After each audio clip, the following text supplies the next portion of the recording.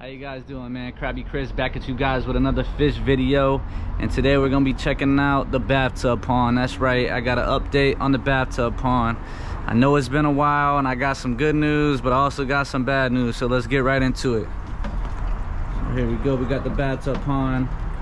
The bad news is there's no more cichlids, guys. Sorry, no more cichlids. They all started having babies and it turned into basically a war zone in there. We had a couple pairs on the left side over here having babies, defending their territory, defending their babies, and we had a couple pairs on this side over here defending their babies. I don't know if you guys remember, but I had some rocks on this side and some rocks on this side. So what I did is when I took the cichlids, I had to take all the rocks out to catch them because it was hard, trust me. There was a lot of cichlids, a lot of babies, and I had to get them all out.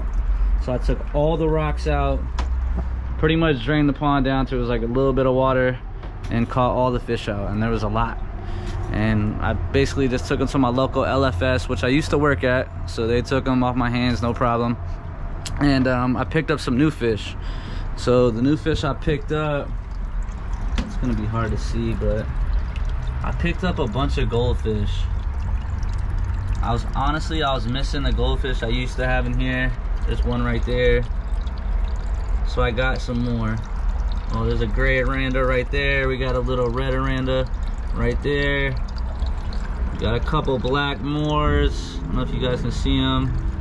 It's hard to see with the glare. Another orange aranda, another red top aranda right there. And then we have one pom-pom aranda, which I've never seen before. Maybe this guy right here, little orange guy. I don't know if you guys know what pom-poms are, but they have the little, basically little pom-poms on their face. They look really cute when they get big. These guys are all kind of small, about 1.5 to 2 inches. But yeah, they're doing good. All in total, we have, I think there's 8. Have 8 goldfish in here, and then a whole bunch of guppies. So I just been throwing the guppies in from all my other tanks in here. All the babies, you see some right there. The pregnant female right there in the middle. A whole bunch of babies over here. So yeah, the tank's doing good. Honestly, I need to clean some of these leaves out. It's like every day I clean it out, then there's a whole bunch of leaves fall back in. But it is what it is. The pond's doing good, it's healthy. Still got the heater in here. I got it set for 76, and right now the temperature is in there is 78. So it'll drop down later to 76 once it gets nighttime. Yeah, man.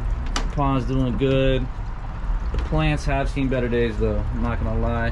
The pothos is doing amazing, hanging all the way down here. Let's go up underneath the tub, and it's even attached to the wall over here, which is super cool. Growing up the wall, got it growing all the way down here. It's pretty cool. But the strawberries, not doing so well. I think it's been a little too cold out here. I mean, we got some strawberries on there, but it's not doing as good as they were. So I don't know, man. I think I'm gonna end up putting some different plants in here once it gets a little bit hotter, maybe in about 2 or 3 weeks.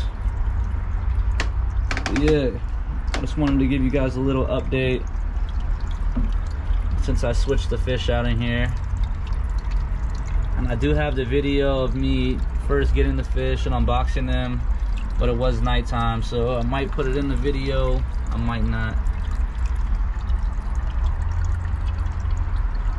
Yeah, that's pretty much it, guys. Got some algae. The bristlenose in here aren't really doing their part. I mean, they're cleaning it up decently, but still got a lot of green.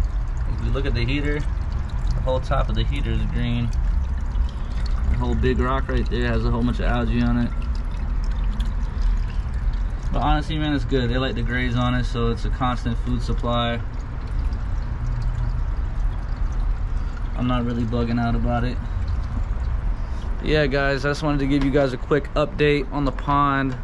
I'm gonna be keeping you guys updated more frequently now that I got some new fish there and there. And it's exciting, you know, watch them grow. I want to see them get big. And these are probably gonna stay in here forever. Basically, the cichlids, once they started breeding, it was a wrap. I had jewel cichlids in there breeding, green terrors in there breeding. I had a whole bunch of stuff, and it was just like, and so it just wasn't working out. And that's how it happens with cichlids. Sometimes it works out, sometimes it doesn't. You know, it's trial and error.